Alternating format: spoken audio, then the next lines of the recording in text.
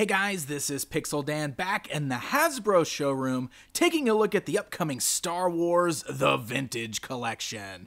So of course this is perfect for fans of the 3 3/4 inch figures because this gives you kind of the more highly articulated, better detailed figures in that scale. And of course they're coming on those vintage card backs. So here's everything they had on display at the show for this particular lineup. Great mixture of stuff here from both the new movies, some original trilogy stuff, even some of the comic book stuff, which is very, very cool. You can see, I believe Dr. Aphra is the name of the character right there. You got a Snoke back there. Even some figures from Solo, like the new Range Trooper back there and Solo himself. And all of them are going to come on those very cool Kenner-inspired vintage-style card backs. I kind of love like the vintage-style Rogue One and Last Jedi logos.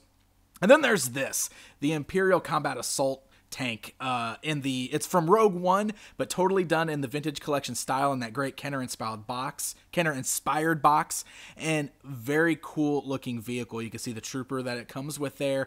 Great weathering, great paint deco on this. So a really cool looking vehicle that'll be great for fans of the 3 3/4 inch Star Wars lineup.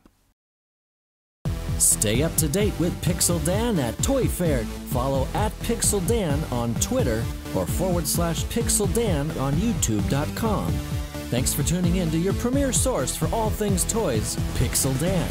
See you again.